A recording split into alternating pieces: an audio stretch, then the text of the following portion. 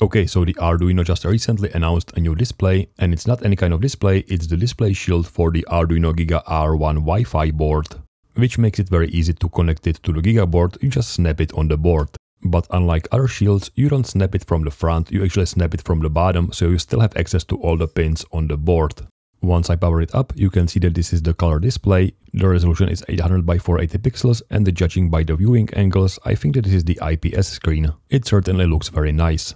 So today I will show you how to display a static image on this display, the one that you see right now, and this is actually from my older video titled DIY Typewriter. I guess the title of the video might be a little bit confusing because it's all about using the Arduino and the next gen display. I will put the link down in the description. You should definitely check it because it also has all the steps how to create the graphics. Anyway, let's go back to our Giga display shield. And it's called the Giga display shield, but it's actually more than that. Besides the display, there is also a touchscreen. It's a capacitive touchscreen that can process up to 5 inputs at the same time. Here is the connection from the touchscreen to the board, and you can see that there is some chip being used for the touchscreen. It also includes this tiny chip which is almost invisible, but this is the gyroscope and accelerometer. The connector on top of the board is for the camera. That's the very same connector as on the board, but since you are using this connector for snapping in the shield, this is the way how you can still access the camera connector.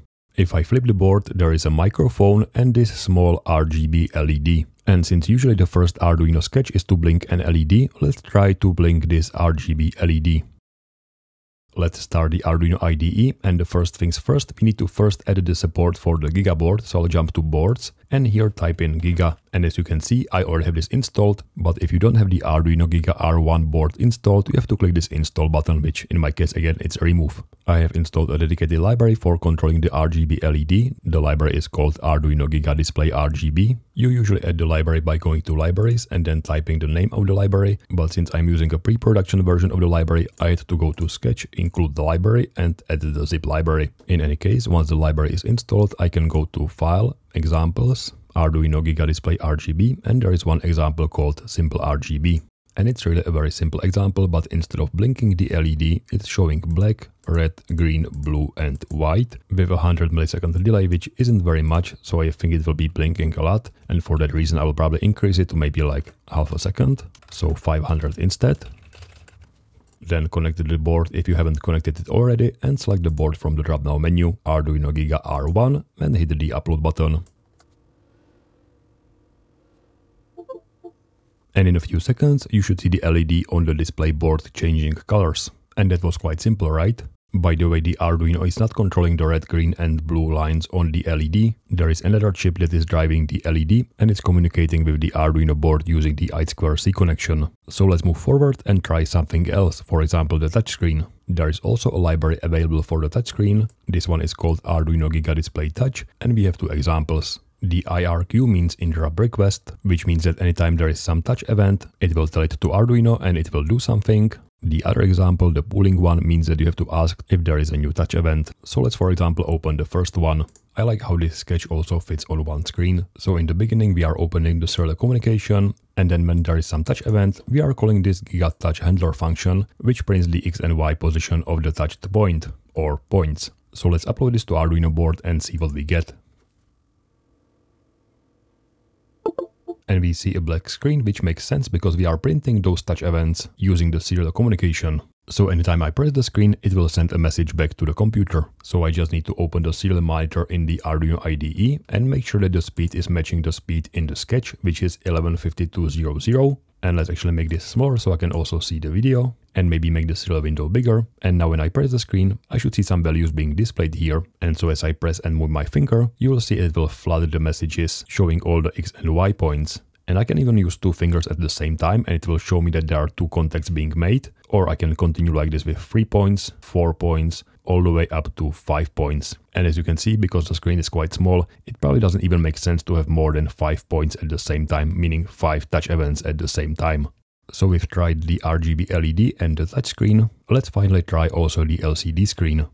And if you are guessing that we will need another library, you are right. This one is called Arduino H7 Video, and we have actually 3 examples: Arduino Logo Drawing, and lvgl Demo. So let's start one by one, starting with the Arduino logo. As the name suggests, this one should draw the Arduino logo, which is being stored inside this img arduino logo.h file, the header file. So this is the individual pixels, and it's being sized 300 by 300 pixels, being drawn in the center of the screen. So let's upload this to board and see what happens. And indeed, in a few seconds, we should see the Arduino logo being displayed in the center of the screen. Let's remember this sketch because I will use it to draw our custom image, but for now let's try the other two sketches. The second one is called Arduino logo drawing, and this one also should draw the Arduino logo, but this time using the circles and rectangles, so using the graphic primitives instead of images. You already know the next step, and that is uploading this to the board. And we see a very similar logo, but this time being displayed on the white background and being drawn using the graphic primitives. You can see there are some imperfections, those pixel gaps inside those bold circles, but I'm sure that could be fixed by drawing more circles. So let's try the last example, and this one is called lvgl demo because it's using the lvgl graphic library. You can see that we also have some logo in here being stored as a C file, but we have much more than that. So let's upload this to board and see what we get. And yes, this sketch is quite complex. You have the Arduino logo, but also some checkboxes, some radio buttons, a standard button with some kind of counter. This is the slider. It's tiny, but I can drag it around. And here is an animated progress bar. And I can also drag the whole screen around, but this is not very smooth. You can see a little bit of tearing. And that said, I would like to play with the lvgl library a little bit more, but for now let's start simple. And that's again by just showing one image. I will open the previous sketch for drawing the Arduino logo, and again there is this header file which consists of all the data for the individual pixels, for the image being sized 300 by 300 pixels. And if I count the individual bytes 1, 2, 3, 4, 5, 6, 7, 8, 9, 10, 11, 12, so 12 times 15,000, I will get 180,000 bytes. And again, our image is sized 300 by 300 pixels, so we are storing data for 90,000 pixels, which means that we are storing 2 bytes per 1 pixel, so 16 bits per 1 pixel. And that's quite common format, but if you don't know it, it could be also quite confusing because 16 bytes is not divisible by 3, you will not get the integer value, you will get 5.3. So what usually happening is that 5 bits are used for the red channel, 6 bits are used for the green channel, and 5 bits are used for the blue channel, which ends up as 16 bits or 2 bytes. There is a link in the code for the image converter, and it should make the converting the image into the C array much easier. And to make things even more easier, I will select the image which is sized 300 by 300 pixels, being the same size as the Arduino logo.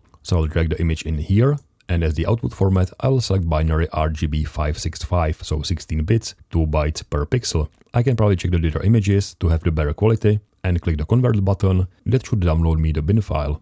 Now the problem is that the bin file is a bin file, so it looks like this, and what I would like to have is to have the text representation of those individual bytes, something like this. So I will use another tool called file to hex converter to select my bin file and convert it into the text representation of those individual bytes. Copy output to clipboard and paste this content instead of the Arduino logo. I don't need to change anything else in there, so I'll just upload it to the board. And in a few seconds, we should see the rainbow image instead of the Arduino logo. So let's do one more step, and that is displaying the full screen image. And that is the image being sized 800 by 480 pixels.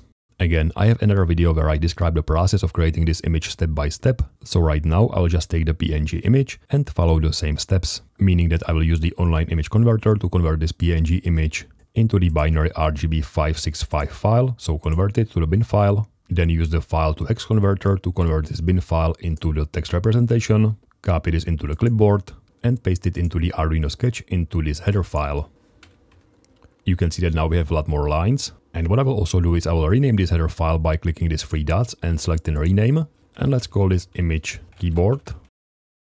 Copy the name in the clipboard because I will use this in my main sketch file, so it will be img keyboard.h. And we need to change the size of the image because now the size is 800 by 480 pixels. And let's call this image keyboard. We will use the same name inside the display image function. And as for the position, let's use 0, 0 and upload it to the board. And finally, we can see our full screen image on the display. I mean, it's just an image, but it makes me quite happy. Mainly because I was hoping that one day there will be this kind of Arduino shield with display, and apparently today is the day. It also means that you will see much more content using this display on this channel very soon. If you have any specific content that you would like to see, please let me know in the comment section. If you like this display or if you don't like this display, please let me know as well. Thank you very much for watching and I hope to see you soon. Thanks and bye.